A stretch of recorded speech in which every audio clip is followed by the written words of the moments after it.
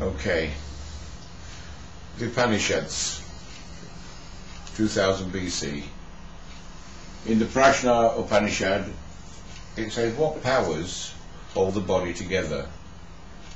And prana, which remember is dark energy, said, it is I, dividing myself fourfold, who hold this body together.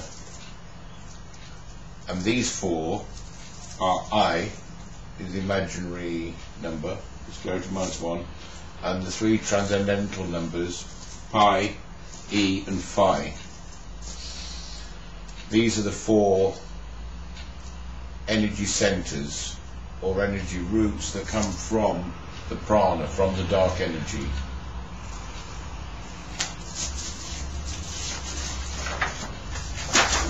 In the Mundaka Upanishad, it says, like two golden birds perched on the self-same tree, intimate friends, the ego and the self dwell in the same body. 2000 BC, the dual brain, the two minds, the ego and the self dwell in the body. Then we come back to the basic quantum level triangle. This is prana dividing itself into four energy centers. There's the head and the heart, the left hemisphere and the right hemisphere. Now remember that the right hemisphere comes out to goes to the far left of the eye, and the left goes to the far right of the eye. Both eyes are each the two hemispheres. Basic dual brain psychology. Now here we have the head and the heart. Now the dark energy comes in here and appears as intelligence, sentience, consciousness, the shining self.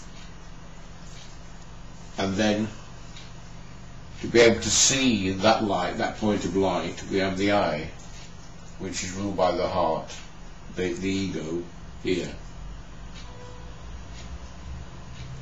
So that you'd have to have an eye to see the light. The light is the seeing of it. And this is the key point, is the eye is ruled by phi, the golden mean, the pentacle of the Fibonacci series, the number that occurs everywhere in nature.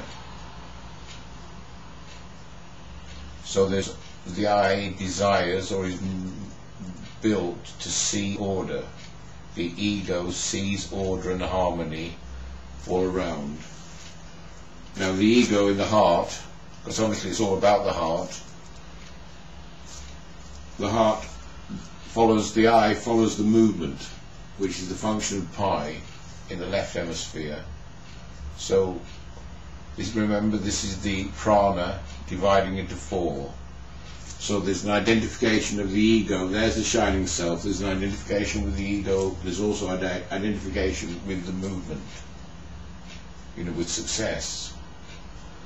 But seeing movement, seeing the consequences of movement, the consequences of action, this causing anxiety in the left hemisphere. Hence words and philosophies and descriptions and all manner of wonderful things. Anxieties and scheming, anxious scheming.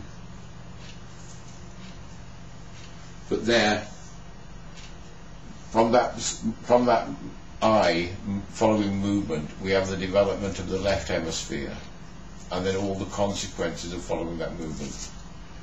This, remember, is the differential. We're following movement and seeing accelerations, relative accelerations. This is where the CBT comes from, with the behaviour, seeing your own behaviour. Here, in the right hemisphere, we're seeing a face. This is about our relationships.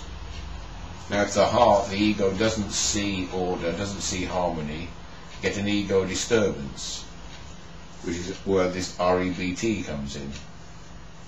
And then here, for the eye movement, you get the switching from the right to the left to balance out for the ego It's the instability of the ego needs to see harmony. Now this is the problem with the quantum computer, that it's unstable. Now if it was arranged according to the Fibonacci series, you know, like a flower, then it would become stable. Just like our ego can become unstable, so but we naturally stabilize ourselves. So the quantum computer can stabilize itself through using phi. Now this is the secret teaching of the Buddha with the flower that he showed Kasyapa when he smiled. The Buddha was showing Kasyapa the harmony in the flower, but in the internal flower, the secret of the golden flower, seeing harmony at the golden mean, that and that's the benefit we get from nature. So the harmony comes from return to nature. Fantastic. Brilliant.